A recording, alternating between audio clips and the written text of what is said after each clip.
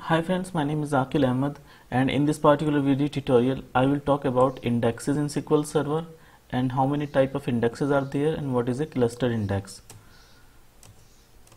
So recently I got a question from one of my subscriber, Shelja Kasani, and she asked, can you please make videos on indexes in SQL Server and in which particular scenarios we should use the clustered and non-clustered indexes. So what are indexes in SQL Server? And indexes in SQL Server are very much similar to the indexes in a book. So suppose if you want to find a chapter in a book, then you can go to the index page of the book and then you can find the chapter name and its corresponding page number, and then you can quickly find the chapter from there. The another method, if you don't have an index in a book, is that you can just scan the whole book from start to end, and it will be very time consuming process. Same way, if SQL Server needs to find a record in a table, then it can go to the indexes and from there it can find the location of that particular row. And if you don't have indexes in a table, then the SQL Server needs to scan the whole table, and this is called a table scan, which is a very time consuming process. Indexes makes the select queries run faster because it can find the data quickly. Suppose if you have table A and table B and you want to update data from table A to table B or vice versa, and if you can create the clustered indexes on the keys on which you are doing a join, then the update will run very faster because SQL Server can quickly find the data for the indexed columns and it can make the update run faster.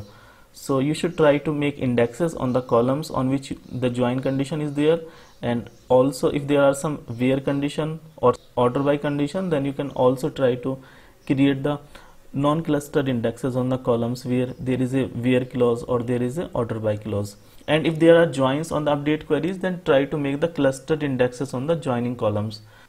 So how many types of indexes are there in SQL Server? In SQL Server we have two types of indexes. The first one is the clustered index and the second one is the non-clustered index. So what is a clustered index in SQL Server? A clustered index physically sort the data on the disk.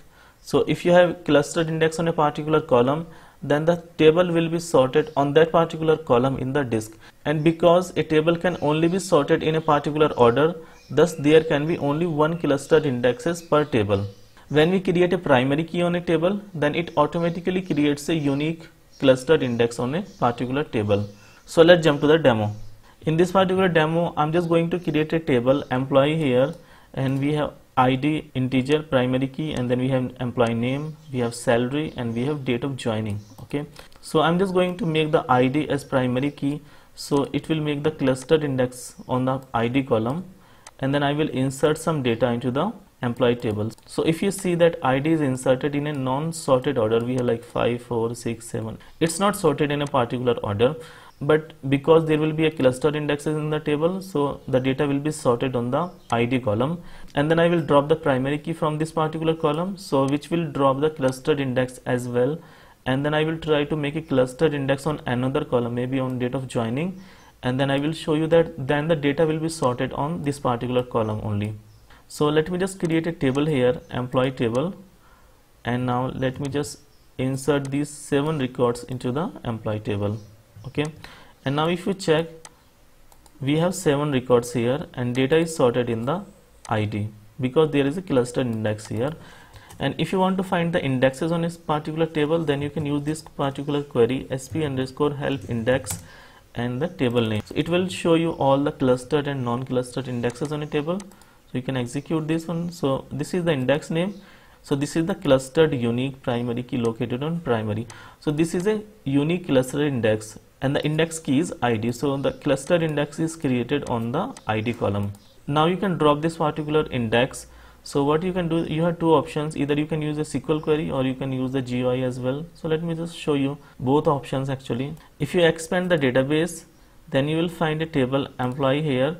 Now what you need to do, you need to go to the Object Explorer details, and then you can double click on the indexes. So you will find the index here. Okay, and you will also find the index here as well if you expand this one. Okay, so we can find the indexes both ways.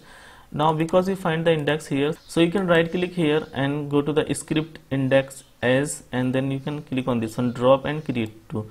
So normally if I need to drop the indexes, so I use this command, so this will also generate the create index script as well. So in case if I need to create the indexes later, then I can use this particular query, but this is the query to drop the index, the primary key.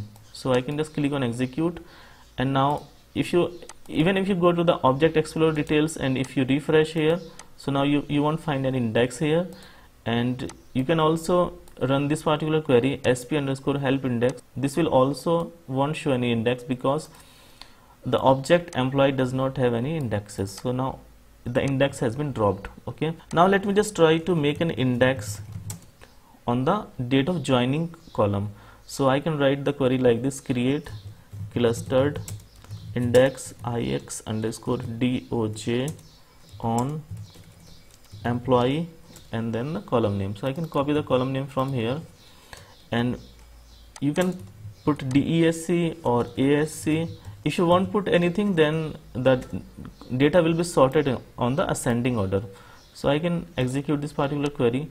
So the query ran fine, and if I rerun the sp_help index query, so now you can see that we have one clustered index. The index name is this one, ix_doj, and this is the index key, date of joining. Okay, so this is how an index can be created.